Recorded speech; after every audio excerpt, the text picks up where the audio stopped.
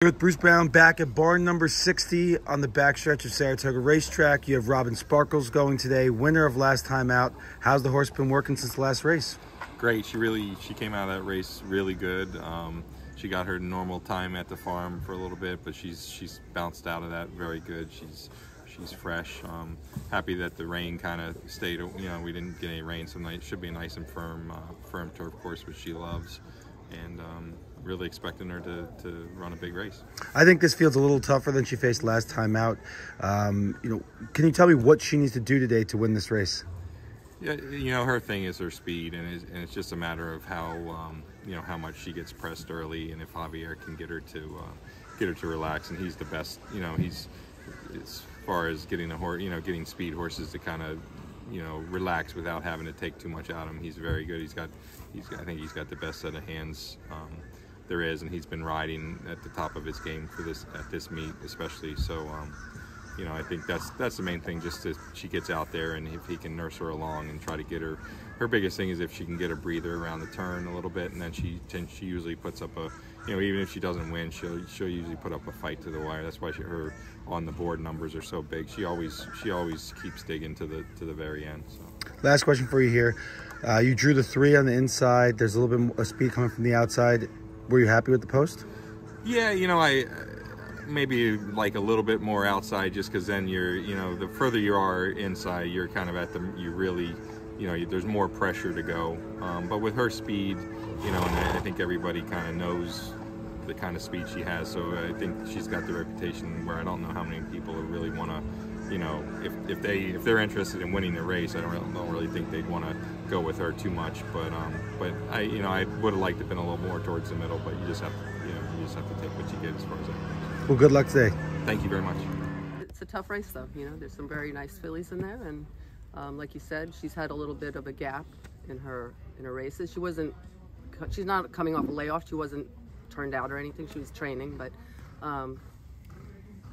definitely a space in the races. So we'll see how hopefully she relaxes and just kind of makes a run. It'll be a good springboard for next month. There's a race at home, you know, at the Pebbles. So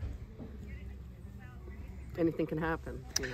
Was it more condition book based, that sort of gap between races? There wasn't really something you could find, or no? I mean, because that Breeders' Cup was November, and then we had 2 races, and now here it's, you know, 3 in almost a year.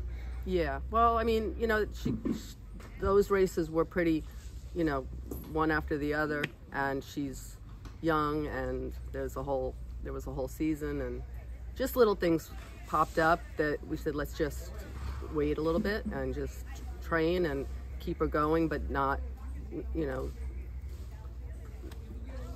just back off of the racing for just a little bit, you know. Well, it seems like the field turned out pretty well for it. 20-1 in the morning line. I think that's a little too high for what you're going to be seeing today. I think the horses, people are forgetting about what the horse has done in the past. Yeah. Well, I agree with you. I agree. I mean, these are all young fillies. They're all 3-year-olds. They all can go forward or stay the same, or, you know, so everybody's learning, you know. So, but I, you know, take them all seriously. They're all nice horses and good trainers that know what they're doing. So, we'll see what happens. Good luck in the stakes today. Thank you.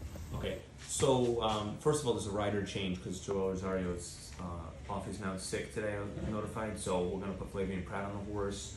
And she's been training super, first time around mile and a quarter, but she certainly looks like she's going to be capable of it. Yeah, I'm just really looking forward to the race. I mean, it's a very exciting race. We have Nest here, which some call Super Horse. We've got Secret Oath. What does Gerrymander need to do to win this race? Yeah, she's going to have to step up. I mean, she's coming off a great race. She's had a lot of spacing between the race. So I think for her in particular is a good thing.